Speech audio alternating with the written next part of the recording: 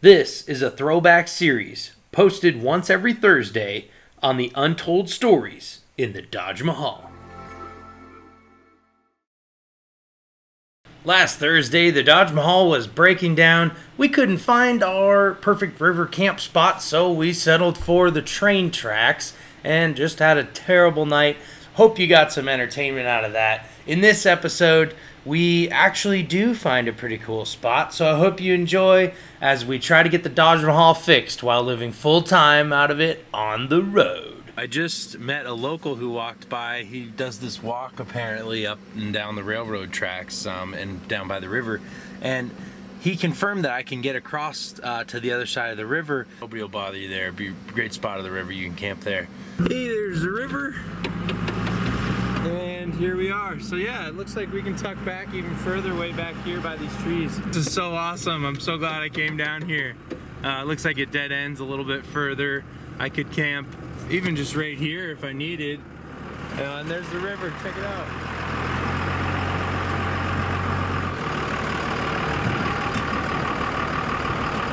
Kota, come check this spot out.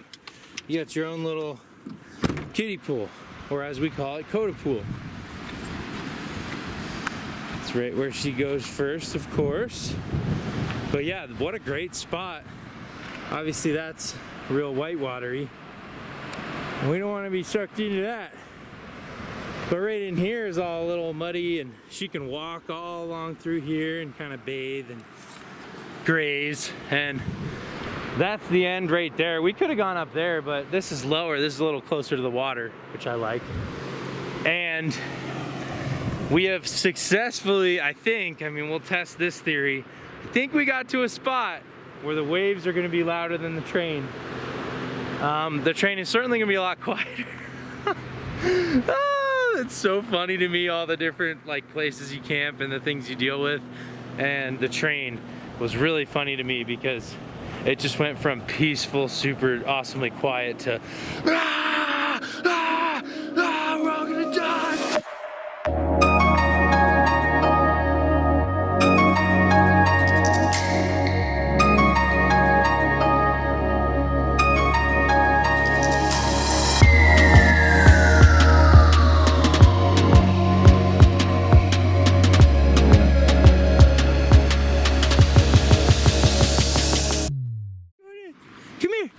Check this out.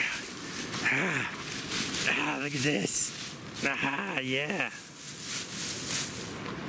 Dig it up. See?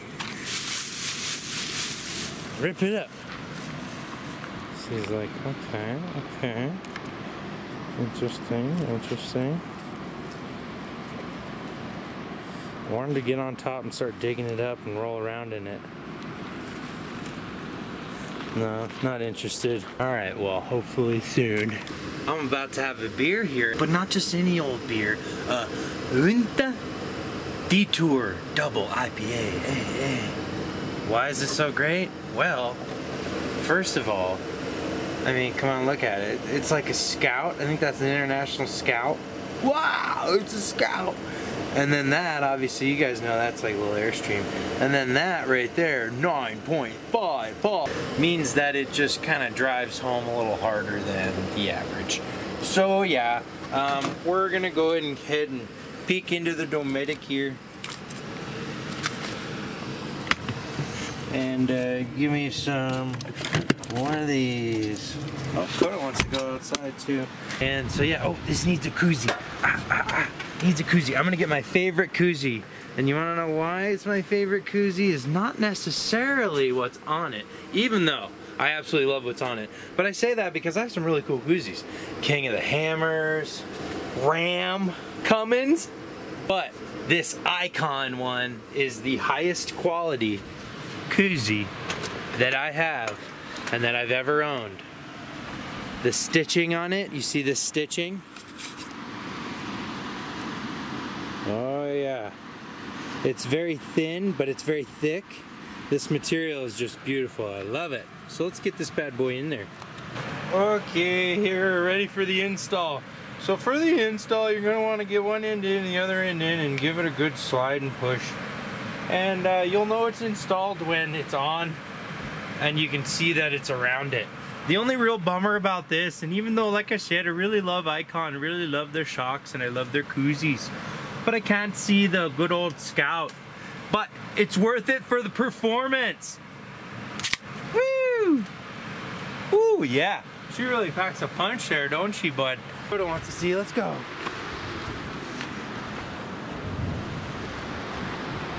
It's beautiful out here.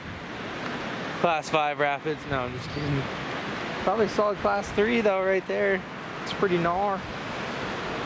These are all flood like glacier, snowmelt waters. And you can literally see the snowy mountains up here that they're coming from. And yeah, these rivers are way flooded out. I was talking to the local guy today about it who told me to come down this road. But you can see the snowy mountains back up here.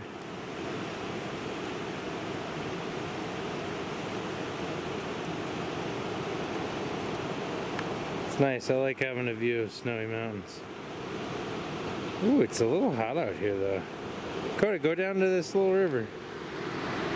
But yeah, these rapids are really cool. And they're ripping.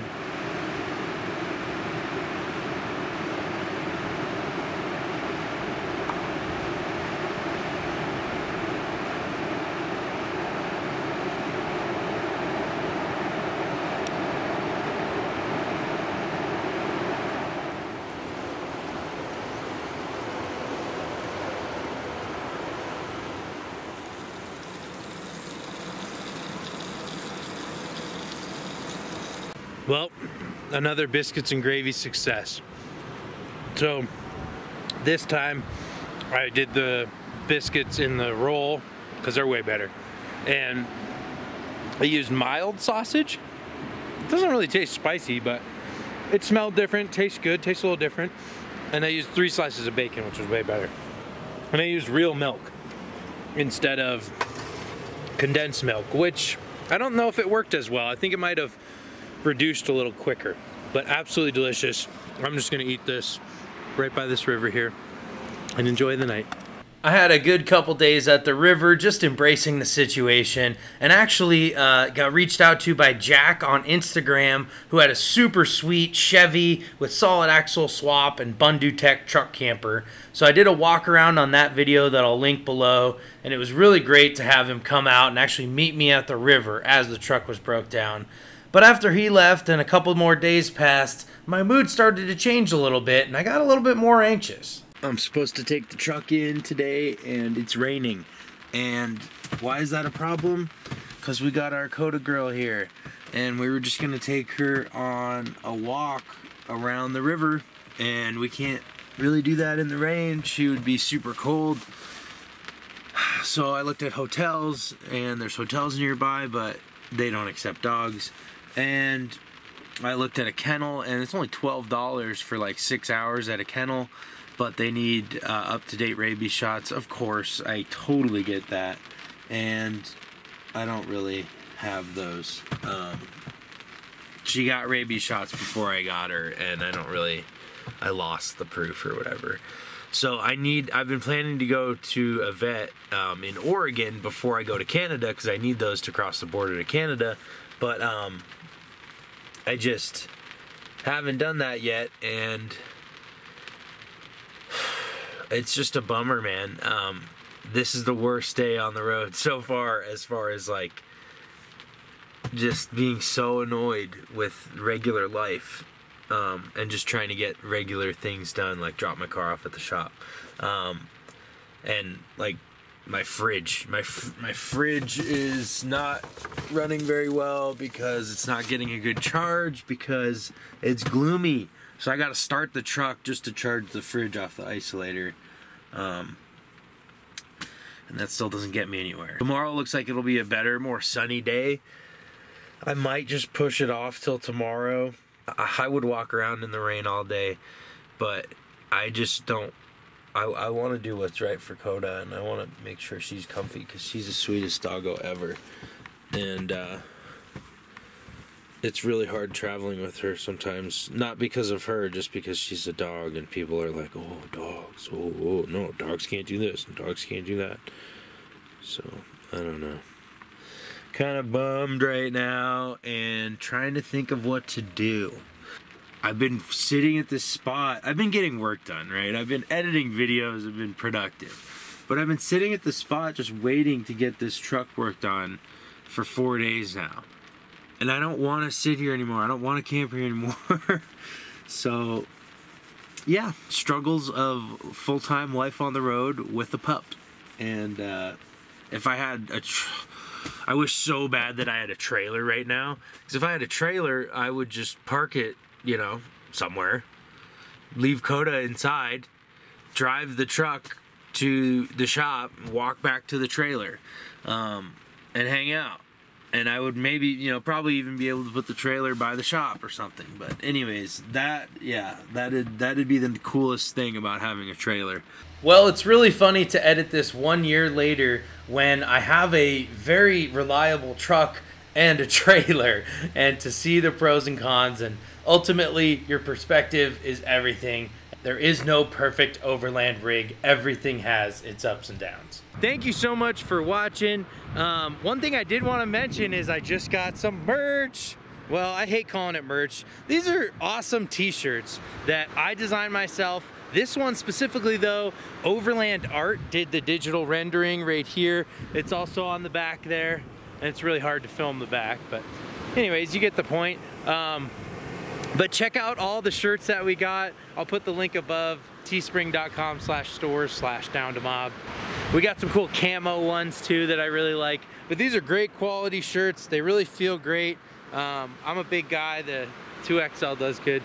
Anyways, blah, blah, blah, blah. And you all know that the only question is, are you down to mob? See you next time.